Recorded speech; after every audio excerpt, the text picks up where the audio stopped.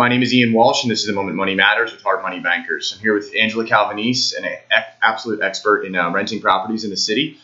She works with TCS Management. We have discussed in the How-To series how to do an open house, how to run a background check, and now we're going to discuss the actual move-in. It's not as easy as people think. There's leases in place. There's documents that need to be signed.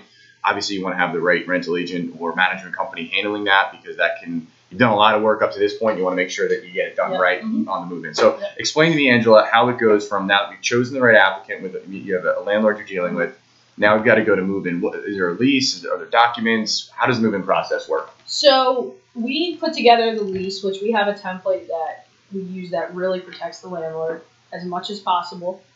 We send it to the landlord for approval first. Nothing goes out to the tenant without the landlord's okay.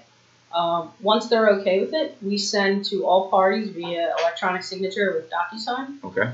Once the lease is fully executed, then we send our move-in packet to the tenant, which basically has all the packets that they need from the city, Partners for Good Housing. Obviously, this is depending if it's Philly or outside of Philly. Okay. Partners for Good Housing, the lead packet. There's also, in our lease, which I didn't mention, a lead addendum. That is a new law in the city that we have to send out and get signed.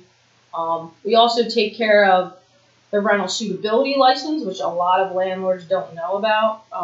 If they don't have that, they technically can't collect rent. Okay. We go through the city website and get that for them. And then that also raises red flags if there's any violations on the property, etc. Sure.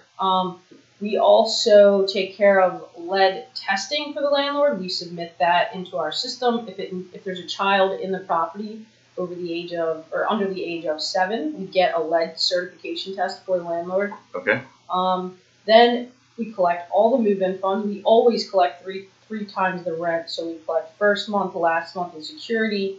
Okay. The tenant doesn't receive the keys or access to the property till the day the lease starts, and all the move-in funds are in our office. So for anybody watching this that thought a move-in was an easy process, all those codes, regulations, items that have to be addressed, a lot of people don't even know about. Yes. So a lot of landlords are like, "What's a rental suitability license?" Right. I mean, I have no idea. And the repercussions for not having that in place can be substantial. So I appreciate you coming out, Angela, to help everybody. Tomorrow we're going to release a video on more in depth into Angela herself, into what she does as an expert and masters in the market. So this week was the prelim to the Big Friday interview, and Angela is obviously extremely aware and knowledgeable in her skill set. So Ian Walsh of Hard Money Bankers on Facebook, and Angela Calvanese of TCS Management.